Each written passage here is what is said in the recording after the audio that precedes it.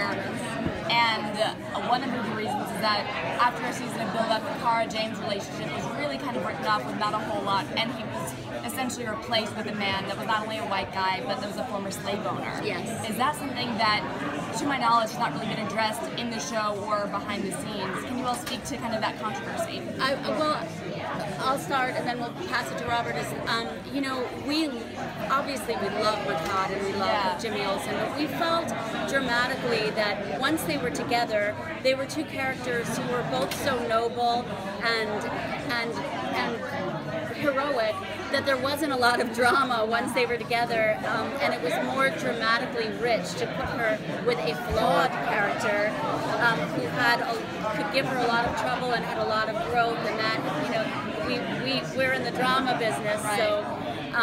Those were the reasons to put her with somebody. But McCod has a very wonderful love interest in his future this season, so fans will not be disappointed. Is Guardian continue?